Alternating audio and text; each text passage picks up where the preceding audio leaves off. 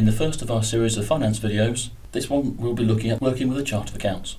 Okay, so we're logged in as the accountant, and if I go into my chart of accounts, we can see all of the GL accounts we've got set up in NAV. Within here I can go and apply extra filters. So if I go onto my advanced filter and drop that on, I'll add in my limit totals too. So what I can do in here, as you can see at the moment, I've got all my balance sheet, all my income statement account showing. If I wanted to just see the balance sheet accounts only, then I can go and add a filter within there, and there's my balance sheet accounts only. What I can do is create a save view, because I look at my balance sheet accounts quite often and I don't want to go in and keep applying that filter. So would that then appear in your role centre later on? It will do, yeah. I'll show you how that works. So if I do a save view as, and I can call it whatever I like, so if I say COA, and I'll just call it balance sheet. And what you'll find, you've got an activity group, and you'll see all these activity groups on the left hand side. I get the choice of what activity group I want to save that in. You can go and create your own activity group, but for the demo purposes I'm going to put it on the home.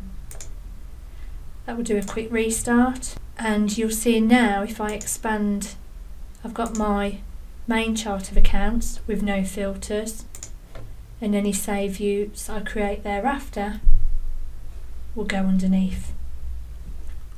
And that will just affect your role centre? Just my role centre only, nobody else. So if I go back into the chart of accounts and I want to go and put in a date filter, so this is in my limit totals too. So in here I get the date filter option, and as we're working on demo data, we've got 2018 data, so if I put in here to 31st of April 18, you'll see these figures have just changed. So in here, if I have a look at the net change, you'll see just the movement based on the date I've applied. What you will get in the balance will be the total balance in that account. So you can see some of these are different. So if I just drop down on that one,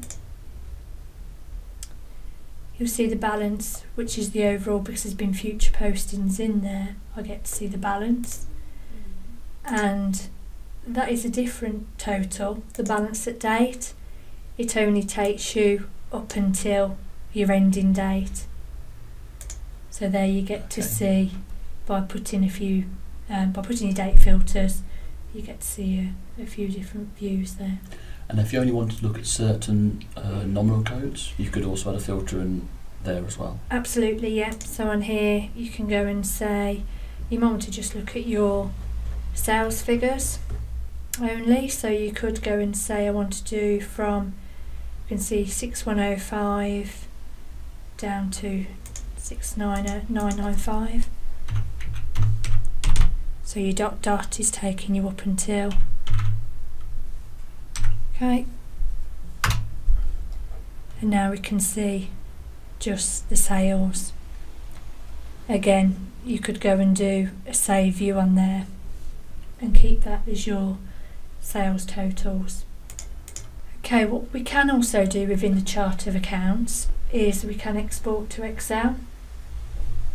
So if I wanted to go perhaps back to my balance sheet, for example, and I want to see that in Excel, I can go on the drop down, print and send, and into Excel. I can drop that on my ribbon bar as well, and that will open up and bring those details in. Okay, so there we've got our chart of accounts now in Excel. And on that export it'll bring through whatever's visible on the screen, we have columns and the actual rows? Correct. So you would want to do your filtering before you export that? Absolutely, yes. Cool, thank you.